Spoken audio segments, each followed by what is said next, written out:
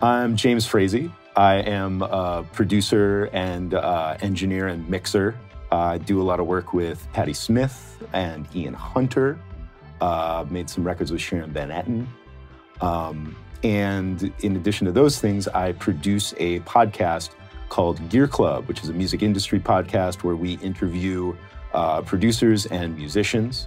And I use SplitEQ a lot in that capacity to clear up poorly recorded audio or to clear up internet recorded audio over, over things like Zoom that are really hard to understand. So today I'm going to show you guys some ways that I use SplitEQ to help clean up dialogue for the podcast. This first example is going to be an interview we did with Terry Winston at AES a bunch of years ago. So yesterday I did modern classical. So we had great brain trust. Do you know John Newton? It's like 92 Grammy nominations for, It's a ridiculous number of Grammys. I can't remember, 16 Grammys, 18 Grammys for classical. So that was a great panel. And then Saturday I'm doing one on album production. Great. That's awesome. And then there was a diversity and inclusion one on Wednesday. And this was recorded in an untreated conference room. So there was some room tone happening. Not everybody was always right on mic. And, there was some rumble happening from other exhibits. So there was some cleanup work to be done to really make the dialogue intelligible. I'll play you an example.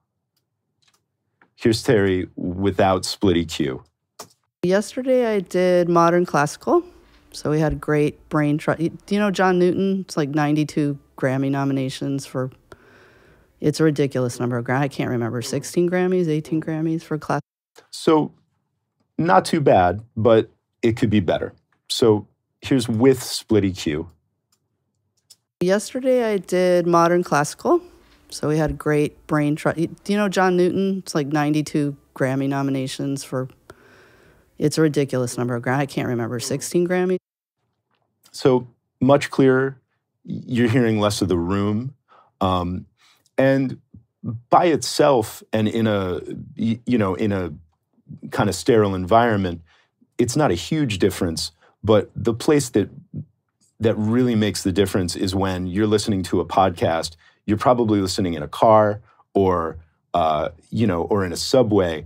And when you get floor noise, that much floor noise going on, having that clarity is really essential so that you don't have to make things overly loud or compressed for them to be intelligible. So I bypassed all the bands. First thing we're going to do is go down and actually set SplitEQ to vocal. So that's going to optimize it for a vocal signal. And I've already done this, but I went in and changed the amount of decay that the transient is going to be expecting. So I boosted it a little bit. So we're getting more information in the transient part of the signal, which for Terry's voice was really helpful. And for that, I just went in, soloed the transient. Yesterday I did modern classical. So we had great brain trust. Do you know John Newton? It's like 90. So if we drop that too far down, it starts not getting enough transient information. 16 Grammys, 18 Grammys for classical. Boost it up. That was a great. And that sounded about right to me. So first we're going to go to the low cut, cutting out some rumble, but not cutting out quite as much on the transient side so that Terry's voice can still feel very full and present. Yesterday I did modern classical. So we had great brain trust. Do you know John Newton? It's like 92 Grammy nominations for, it's a ridiculous. So then moving through on this band, just in the tonal side, I'm pulling out a little bit of low mids. And I got to that by just kind of, you can boost this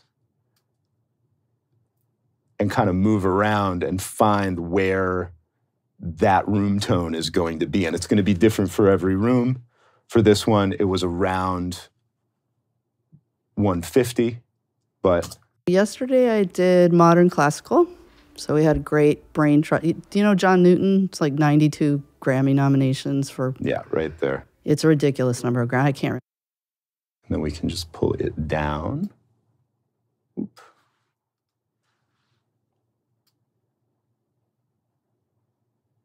Pull out some of that room tone.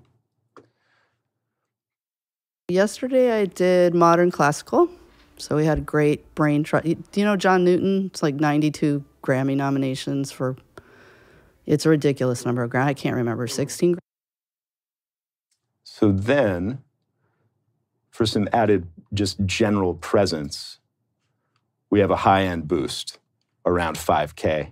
And that's just using SplitEQ kind of as a regular old EQ. And something that's worth mentioning is that beyond the transient and tonal split for SplitEQ, it is a fabulous sounding equalizer. I use this for music as well. I use it for mastering. And I'll use it even if I don't need to use the slick trick of splitting the transients and the tonal qualities. So let's play that back. Yesterday I did modern classical. So we had great brain trust. Do you know John Newton? It's like 92 Grammy nominations for. So last thing I did was just a little transient boost at about 8K. And this was to add a little sibilance back into Terry's voice. It felt a little lacking to me. And when you lose those S's, intelligibility really suffers. So just a little pop there, and we are back to my settings that I put together for her. Yesterday I did modern classical. So we had great brain trust. Do you know John Newton? It's like 92 Grammy nominations for. It's a ridiculous number of Grammy. I can't remember. 16 Grammys, 18 Grammys for. And there you go. So that is how I would repair dialogue like this in an untreated room for clarity with SplitEQ. It's really fast. It's very easy and intuitive to use. And if you don't know where to start, there are a ton of really great SplitEQ presets in the newest version. So in this next example, we have an interview with Jorma Kaukonen that was done over Zoom. The whole story, it's hard in this day and age, it's really hard to do anything new or to discover anything new. But, when I started out playing fingerstyle stuff in 1960, I only listened to 2 records for about a year and a half. End of story. And that's all I focused on, because that's all I had. Actually, I can't take credit for it. But, now today, kids are buried under all this stuff. When my daughter, who can also read, wants to do a Billy Joel song, she gets the sheet music and looks at a YouTube thing, and a couple hours later, she plays and sings the song. It's ridiculous, Yeah. Right. And all of the audio was recorded through Zoom, so you have, not only the band filtering that happens in the Zoom audio recordings, but there's also issues with connectivity in this particular instance. And Jorma is in an untreated office. So it's very echoey, and you can hear a lot of the room in the audio. So check this out without SplitEQ. In this day and age, it's really hard to do anything new or to discover anything new. But, when I started out playing fingerstyle stuff in 19... So there's without. Here's with the treatment of SplitEQ. In this day and age, it's really hard to do anything new or to discover anything new. But, when I started out playing fingerstyle stuff in 1960, I only listened. Much clearer. You're hearing less of the room. And in a noisy environment, it's going to be way more intelligible than it would have been. So let's, again, go through, bypass everything, and we can talk about exactly what's happening with the equalizer. So the first thing that's going on is I am boosting just the transient part of the signal by about 2 dB. You can do that over here. So reducing the tonal quality, boosting the transient quality of his voice is really, really going to help with letting it cut through. Next, We got some low cut going on, and this is just a very simple low cut, no splitting the transient or tonal. Moving up, I'm actually boosting around 100 hertz to maintain and add body to Jorma's voice. This is, again, something that is going to inherently be missing from a Zoom recording, but it really helps with making the voice sound very forward and present. So let's hear what this sounds like. In this day and age, it's really hard to do anything new or to discover anything new. But when I started out, so a little bit better, but there is a lot of room going on in that. So I'm going to dip out just above that at around 170. Very minimally split between the transient, a little more tonal pulled out than transient. Let's hear that. In this day and age, it's really hard to do anything new or to discover anything new. But when I started out playing. Great. So now a little boost of just the transients around 1K. Again, adding presence. We're adding presence. We're pulling out, muffled mids. Let's hear that. In this day and age, it's really hard to do anything new or to discover anything new. But when I started out playing fingerstyle stuff, and so at this point, let's bypass for the original. In this day and age, it's really hard to do anything new or to discover anything new. But and then with these additions. In this day and age, it's really hard to do anything new or to discover anything new. But so next, let's continue on with these kind of broader strokes.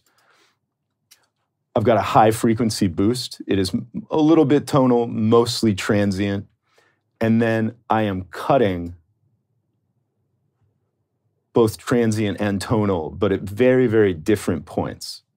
So the tonal, I'm cutting, way up at 20K. The transients, I'm cutting around 8K.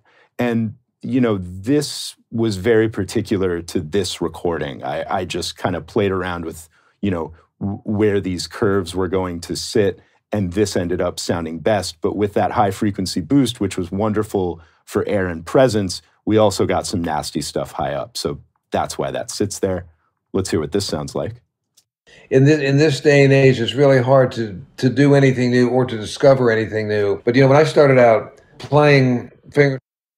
Okay, so after these broad strokes that are taking care of some general issues in the recording, I'm going to move on to some more, specific issues with this particular recording. And that is, really pulling out some of that mid-range room tone that's muddying the vocal, and also pulling out some high mids that are contributing to the sibilance in his voice. So one of the neat things about SplitEQ is you can solo any of these bands. So this is where I made, that mid-range cut. But before we do that, let me solo that band up. We'll play it back. In this day and age, it's really hard to do anything new or to discover anything new. But when I started out playing. So, and again, a good way for any specific recording, because it's not always going to be at this frequency point, you can kind of grab boost while it's soloed. In this day and age, it's really hard to do anything new or to discover anything new. But when I started out playing fingerstyle stuff in 1960, I only listened to 2 records for about a year and a half. End of story. And I just stop where it kind of gets really nasty. And then I'm going to pull out that frequency range to taste. And we can unsolo that and play back. In this day and age, it's really hard to do anything new or to discover anything new. But when I started out playing. And it's subtle, but you get a little more clarity. And then with the sibilance, same idea. And we can solo that just to check out that frequency range. In this day and age, it's really hard to do anything new or to discover anything new. But when I started out playing fingerstyle stuff, and we can click that on, hear it with. in this day and age, it's really hard to do anything new or to discover anything new. But And without? in this day and age, it's really hard to do anything new or to discover anything new. But So yeah, that got rid of some of that sibilance, some of that room tone, and really adds to the clarity of his voice. So these have been examples of how I use SplitEQ, in my podcast work, but I also use SplitEQ for music, for film, and it is, beyond being a kind of a revolutionary tool as far as splitting transient and tonal properties in a signal. It's also just a fabulous sounding equalizer in and of itself. It is always in my mastering chain, and I love it. Eventide has a great 30-day demo period for SplitEQ and all of its plugins. I would highly recommend that you go check it out, use it on a few things, and really see what this thing can do for yourself, because it's pretty amazing.